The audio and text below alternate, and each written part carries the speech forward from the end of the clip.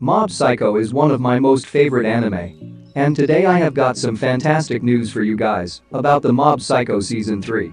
Last year we got the confirmation that Mob Psycho Season 3 is coming. And finally, time frame for the Season 3.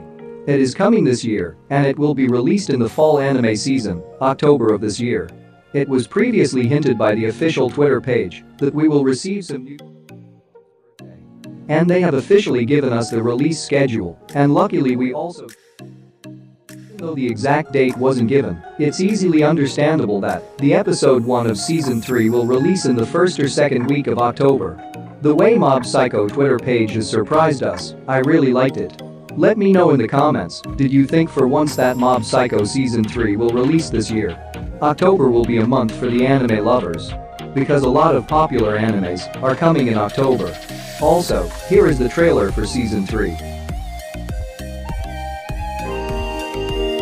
なんだお前、まだ書いてなかったのか？全然思いつかなくて。ここだよ、ここ。転職だろ、お前の。実は義務教育を受け直そうと思ってます。兄さん、サイコヘルメット教って知ってる？50万人以上の信者がいるのよ。あの集団が求めてるのは神秘の力を持つものだ。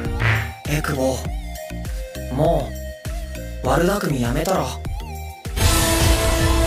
もしずっと進路が決まらなかったら、一度間違えると人生終わるもんだな。僕はモテ始めているかもしれない。君も気づいたみたいだね。この街に少しずつ起きている異変、姿を現した我々の教祖、悲しみの連鎖を断ち切るぞ。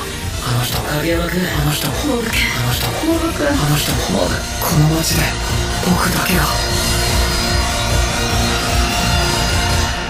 よく聞け。最初で最後の俺様からの命令。